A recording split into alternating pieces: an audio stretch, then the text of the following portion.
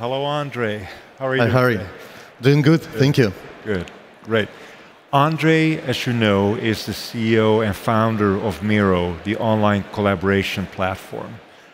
Especially during COVID, the company went through an enormous growth spurt and is now serving 45 million users a month. Andrey, Miro clearly has been a product-led growth success story. For the people in the room, what are the secrets to building a product-led growth company? Yeah, my pleasure to share those insights with you folks here. So we started in 2011 and we shipped our first product in 2012. And since then, it was a lot of iteration toward kind of today's success of the business and of the product.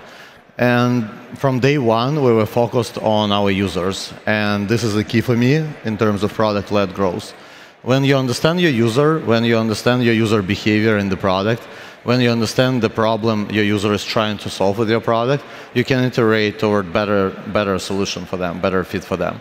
So we took our initial cohorts of users back in the day, and we had all different users from education, from product, from engineering, from marketing, from different departments, and even some users were using the product for their personal goals.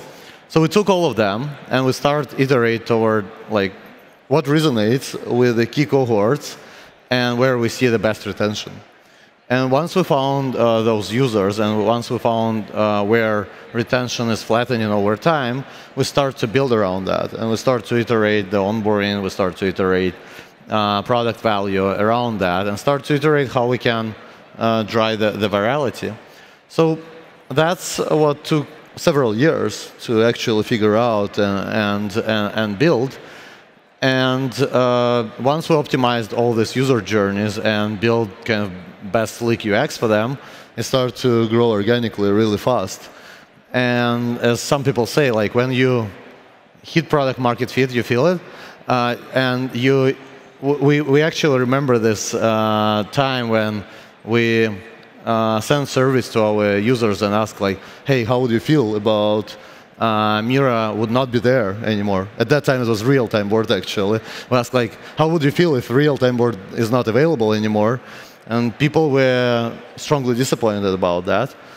So as well, we saw like pretty strong organic word of mouth around the product. So at that time, we clearly understood that this is happening now, the product market fit is happening, and we start to layer marketing and sales, which was also layered in a product-led growth way, where marketing and sales were connected with the product signals, with the usage, and try to extend the journey and like bring bigger customers on a journey where they need help and support.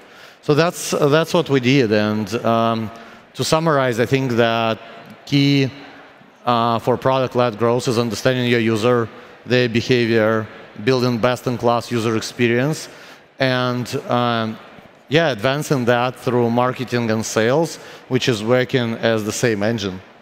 Were there particular features in the product or aspects to the product that made the product-led growth model particularly viable?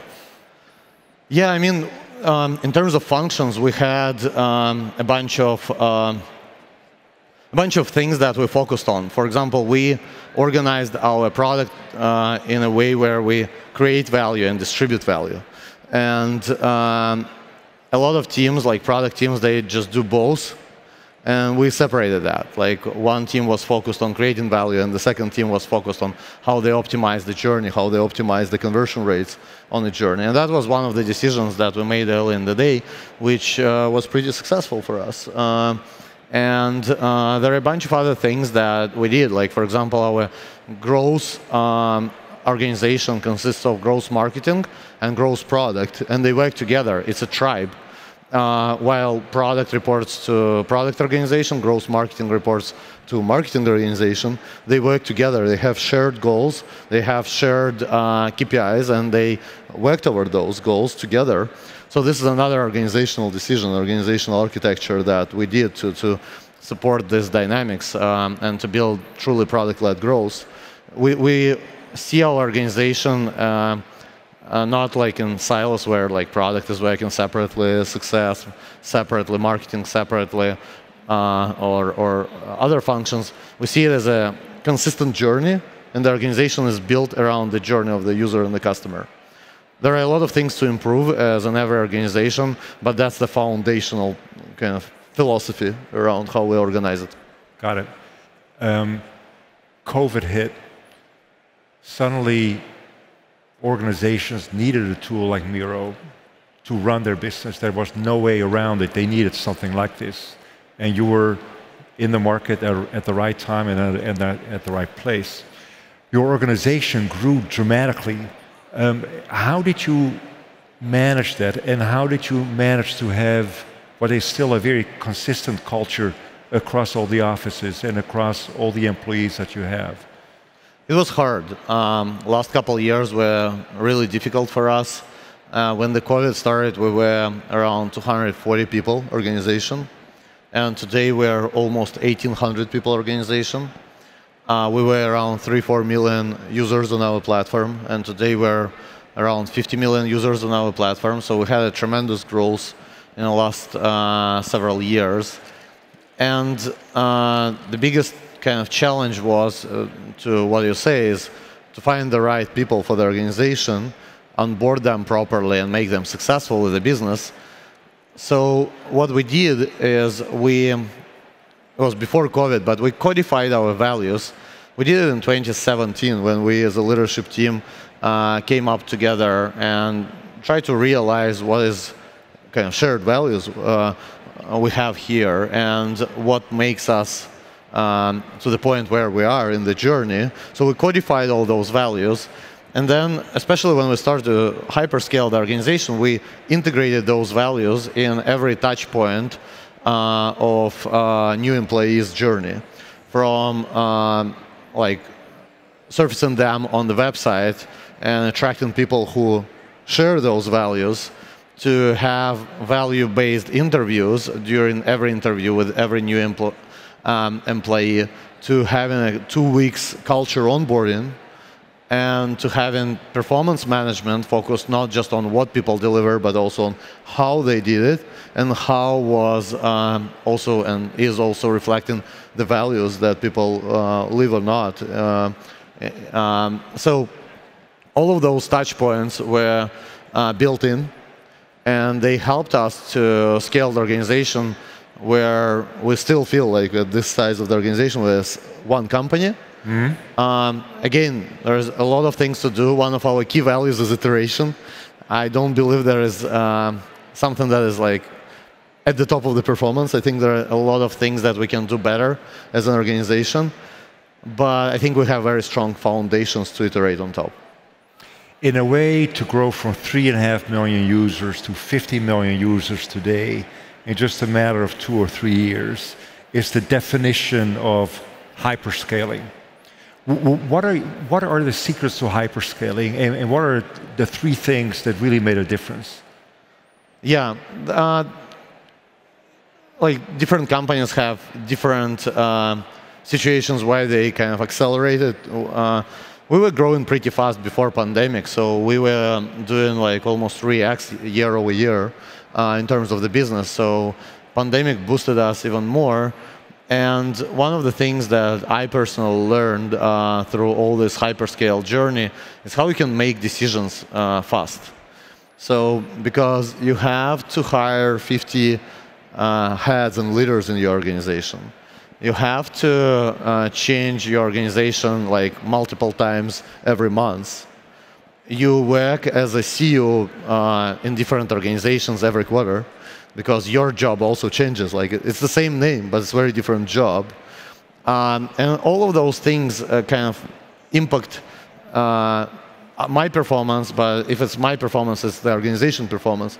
And what I understood is like I need to make fast and high quality decisions. And that's what you have to learn, that's what you have to develop. I do it in a way where I have a bunch of advisors, where I can go and validate my assumptions, my insights. I also try to triangulate anything I want to kind of decide on. Like I'm trying to bring different perspectives on every decision. And I'm trying to do it fast. You need to build a network that help you to make those things fast, because if you once you need to decide on something, and once you only start to build a network around that decision, it can go a long way. So what I learned is like fast decision making, high quality decision making, and bringing people who share the values of the company, who share the mission of the company, and we live our mission. I personally wake up every day, and I think that my biggest motivation to continue run and develop the company is the excitement around the mission. Miro's mission is empower teams to create the next big thing. And when I think about Miro being behind all positive changes in the world, I'm really motivated. I'm fulfilled by that mission. And that also helped us to survive and grow through the pandemic, because this is the story you tell to your team, to your customers, to your users. And this is the story that you find people who it will resonate with. And if you have a lot of people with who it resonates, they will be engaged. And if they will be engaged, you move the business and the problem that you are trying to solve forward. So these are a bunch of lessons I learned through the pandemic. So strong values, mission-driven organization, fast decision-making, high-quality decisions, having a strong network, triangulate insights, and yeah, act fast upon them. What ended up being easier than you thought it would be? And what ended up being harder in this journey? I think the hardest part of our business is people. So it's the most kind of fulfilling part, because we all come together to co-create. We all are kind of creative creatures, so who are trying to change status quo, who are trying to come up with something new. But at the same time, we're all humans. We have our emotions, we have reactions, we have our disappointments, excitements, and challenging times. And the hardest thing is like to keep motivation going. It all starts with us as leaders, but it's also necessary to make sure that the team feels that they are in the right place, that they are heard, that they're included. Because if we don't walk the walk inside the business, our customers would not kind of feel that. And we as a company, we as a product, we provide this platform for empowering teams to create the next big thing. And our customer is a team, is a group of people who come together to create something. And we need to charge them with an energy, not just to ship software to them. So that's what I think is the hardest thing in terms of kind of hypergrowth and leading the company. But also on the easier side, I don't know. The easiest side is to make, the easiest side is to let things go, like, and be in a bit of a passenger seat. And I'm speaking about that because I've been in a lot of situations where I let myself to be in a passenger seat in some decisions, and I regret that in a bunch of them. I would kind of be more in a driver's seat where I had this initial gut feel I need to be in a driver's seat. So that's the easiest, like to be in a passenger seat and see how it goes. Right. So for many software companies, to be #1 in the world, you've got to be #1 in the US. And actually the hardest bit for a software company is to land in the US, not only with customers, but also with employees. How did that work at Miro? Yeah, definitely. Like, we started a company in Europe, and we have our product engineering in Europe, while our users and customers were across the world. We are spread pretty evenly between Europe and the US in terms of revenue and usage. And I was intentional when I was thinking of hiring go-to-market that it should be in the US. And if we look today at the organization, the majority of the leadership of the business is in the US, and especially go-to-market leadership. And that helped us to balance our kind of leadership focus across all regions. So our chief revenue officer is in the US, chief customer officer in the US, chief marketing officer in the US, chief sales officer in the US, and a bunch of other leaders are in the US. While in Europe we have a chief product officer, chief technology officer, myself, head of self-serve business and growth. So we balance this team between two continents to make sure that we are growing fast in both regions and that we are making global decisions that serves all regions at the same time. We added Japan, we added Australia, we strengthened our European presence in the last couple of years. And the idea was to make sure that the leadership is evenly spread to make all markets a success. So you have enough people to make it a success, but you also have enough balance for those people in other regions not to gravitate toward one market. So that's what we did, and worked pretty well for us so far. We're happy with the distribution of our customers and users across regions. And yeah, if you're kind of organically started in Europe, and your product engineer is here, maybe your hires should be there to go after that market. Even if you do it in Europe, I would definitely go with the talent that saw how to grow the business in the US. It's a very different, in a way, operational cadence that I notice in the US. And in some positions in Europe, we bring people from the US to fill those positions because they know how to hyperscale and how to support the business through this growth stage. So yeah, that's what I would think of. Was it hard to attract great people in the US early on? Because typically it's people don't know the product, people don't know the company, they're reluctant to join something that they haven't really heard about. Was it hard in the beginning, and did it become easier later on? I think it's every time hard. So it's a thing that you should appreciate. It's a hard thing to hire best-in-class people. And what I do, I try to understand, I try to benchmark what awesome looks like in every role, in every job. Before I go into hiring, I actually start to dig into my network and ask people who are best-in-class operators in this or that role, what they accomplished. Do they know how to do 0 to 1, or they are more kind of operators at a scale when they can scale things? So that's what I start with. I start with understanding who are best-in-class people out there. I learn from them, I calibrate against them, and then I start search. And I don't give up until I find the best-in-class person for the business. And yeah, we have some searches going for almost 2 years.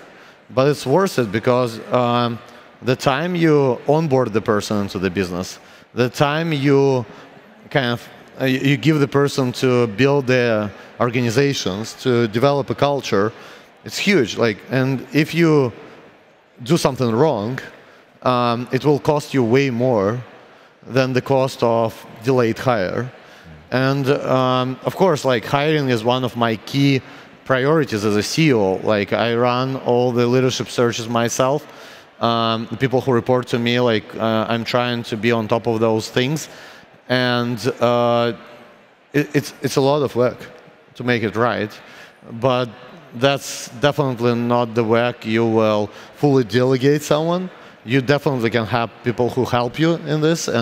I'm pretty lucky to have those people on my team who helped me with this, but it's my job to hire right leaders for the company.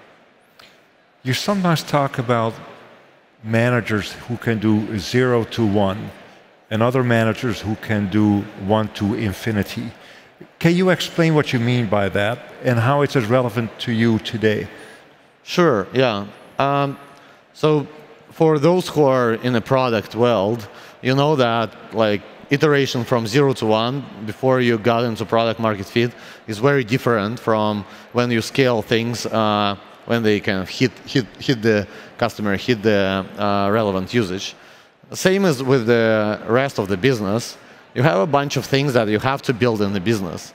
You have to build policies, and you don't want these policies to be just formal operational kind of papers. You want these things to enable people to make faster decisions, to have more autonomy, to be empowered. You need to build a culture, and it also requires leadership skills. You need to build your go-to-market machine, and you have to iterate through your inbound engine, or you have to iterate through your sales pitch at scale, especially when you move from one persona to another at scale. You have to iterate on, like even financial reporting. I was really surprised to see financial reporting from one of the companies that I'm following, how smart they are in their financial reporting and like what metrics they actually look. And I was like, maybe we need to adjust like 20% our financial reporting to look at the right numbers, and then as a result to incentivize the organization around those numbers. So all those things require builder skills. And what I mean under builder skills, you have to identify opportunities. You have to validate a bunch of hypotheses. You actually have to grab a bunch of hypotheses from your network of people who report to you or who are peers in similar companies. You have to validate those hypotheses against each other. You have to test them with your potential users. And then if something works, scale. If something doesn't work, scale back and iterate further. So it all requires like this 0 to 1 mindset, an iterative mindset. And a lot of great operators, they never did it because they didn't build companies from scratch. So what I look at when I interview people is, do they actually zoom in into details? Do they actually come up from first principles while they have iterative approach to things that they do? And it's hard. It's hard to find those people out there. But at least you have to find people who can be coachable and who can iterate with you together on those things. So that's what I mean when I say 0 to 1. You're now the CEO of a business with 1,800 employees. What are the things that you like doing, and how do you make sure that you can still do some of those things? Yeah, I love doing product. I love doing I love being engaged with the product design.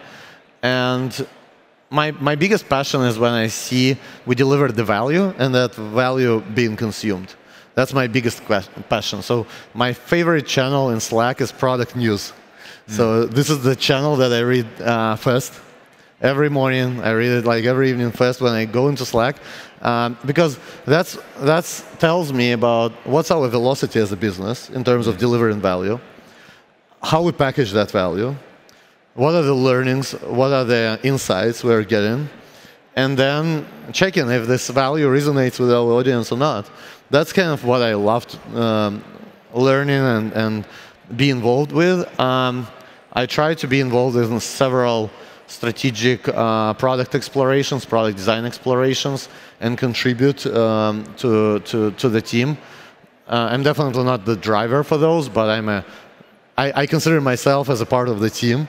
And people might be surprised, hey, what CEO is doing here? Like, we're discussing this small thing, but I'm kind of positioned myself as one of the people on the team, and like you can pick up my brain, you can pick up my insight, you can skip it. It's up to you. But I'm here to contribute and bring kind of my 10 years insights being in this space. But there are a lot of other things that you have to do as a CEO, and I'm trying to spread my time not equally, but kind of in a way where I'm on top of things in all other parts of the organization. It's definitely hard, and I don't know way more than I know these days. But as a CEO, I think it's a responsibility to make sure you are staying on top of things in a business and helping the business move forward in any way possible. So, what are the things that stress you, and how do you deal with it? Yeah, things that are stressful, and I had this moment recently, a couple months ago, when we all came together after pandemic, and there were like 1,600 people in front of me, and I had to deliver the next organizational evolution, kind of where we go and how we go as a company, as a culture. And it was pretty stressful to be back in front of the room of people. With a lot of them I never met before, and I did it, and then I was pretty relieved after that. But in terms of work, I'm not stressed much, so I think as long as you understand the problem, as long as you pick it up and act quickly, and see things are moving forward as a business, I was like, it's a part of the job, so it doesn't stress me out. Cool. On that note, Andrey, it was a true pleasure to chat, and onwards we go. Thank you, Harry. Pleasure to be here. Thank you.